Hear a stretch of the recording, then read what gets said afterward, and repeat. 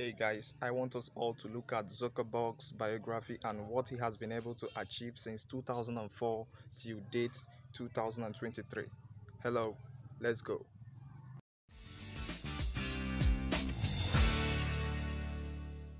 The desire to stay connected with your friends and family is, I think, a relatively universal thing across the world. Mark Elliott Zuckerberg, born May 14, 1984, is an American business magnate, computer programmer, internet entrepreneur, and philanthropist. He co-founded the social media website Facebook and its parent company Meta Platforms, formerly known as Facebook Incorporation, of which he is executive chairman, chief executive officer, and controlling shareholder. Zuckerberg attended Harvard University, where he launched Facebook in February 2004 with his roommates Eduardo Saverin, Andrew McCollum, Dustin Moskovich, and Chris Hovis. Originally launched in only select college campuses, the site expanded rapidly and Zuckerberg started his own competing website. When Tyler and Cameron Winklevoss and Divya Narendra read into Harvard Crimson about FaceMash, they hired him. But within a few weeks, Mark's interest flagged, and he decided to pursue his own interests, which was the Facebook. Zuckerberg dropped out of college his sophomore year and devoted himself full-time to Facebook. By the end of 2004, Facebook had 1 million users. A lot of what we know about Mark's character is that he does like to have this great control. He's very confident in what he sees happening. He's very confident in what he's created. And I think you see that in the way Facebook operates even to today. Facebook opened its door to more schools, increasing its membership to 5.5 million in 2005. And 1 year later, Zuckerberg rejected a $1 billion offer from Yahoo to sell his company.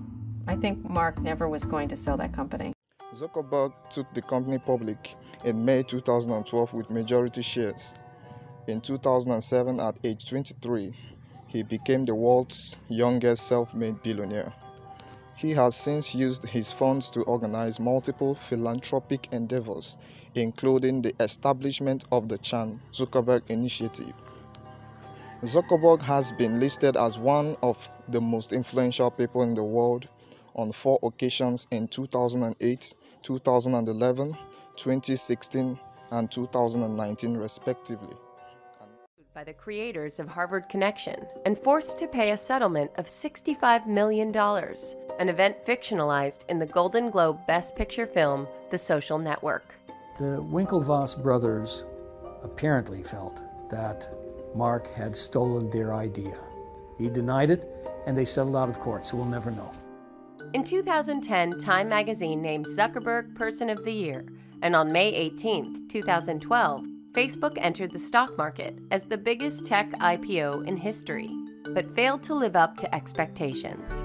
This was a company that was on the hottest ride going. When it hit the stock market, though, reality does sink in and everybody looks at the numbers. Now they have to get down to the business of building a business. As of March 2012, Mark Zuckerberg was listed as the world's 9th most powerful person by Forbes magazine and has more than 900 million active users on Facebook.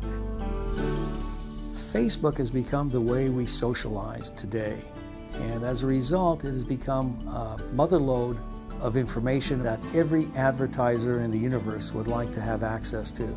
Facebook generated $3.7 billion in 2011, and this is just a small amount of money compared to where it will be in the future.